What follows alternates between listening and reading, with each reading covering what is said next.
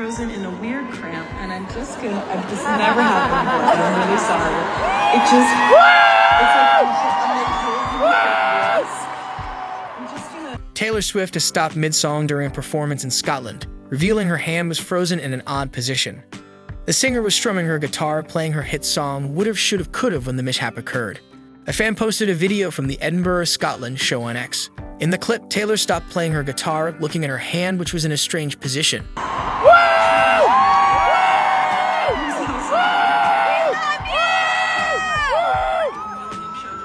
Forming a claw.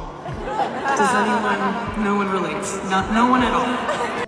She said to the audience, "My hand is frozen in a weird cramp. This has never happened before, I'm really sorry." The pop singer was met with cheers and praise from fans as she tried to relieve the pain. She joked that it was forming a claw, which elicited laughter from the more than 70,000 Swifties in attendance. This isn't the first time Taylor's had to stop a performance recently, though it might be the first that it's been her who had a problem. Taylor's performance at Murrayfield was impressive, no doubt. In addition to her unusual and show-stopping minor injury, the pop singer switched into 16 different outfits and performed a medley of her hits.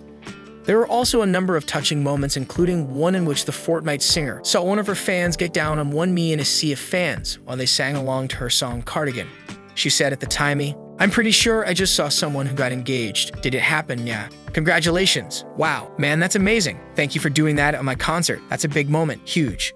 Elsewhere in the show, Taylor paused her performance and refused to continue until an audience member received assistance. The incident occurred as she played Would've, Should've, Could've the same song, during which she herself needed a moment.